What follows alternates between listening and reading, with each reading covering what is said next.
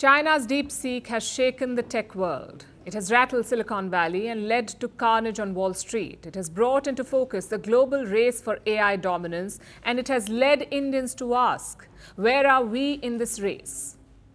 Now, the government has joined this conversation. It says India is building its own AI model, one that can compete with the likes of ChatGPT. India wants to build an AI model of its own, one that can not only perform like the ChatGPT and DeepSeeks of the world, but also cater to India's cultural diversity, something that is compatible with different Indian languages and may mitigate biases which have been seen in other AI models. That is what India aims to do, but how will it do it? New Delhi is taking a multi-pronged approach. The government is investing resources and funding key projects. It is engaging with the private sector. It is also studying existing models to learn and adapt.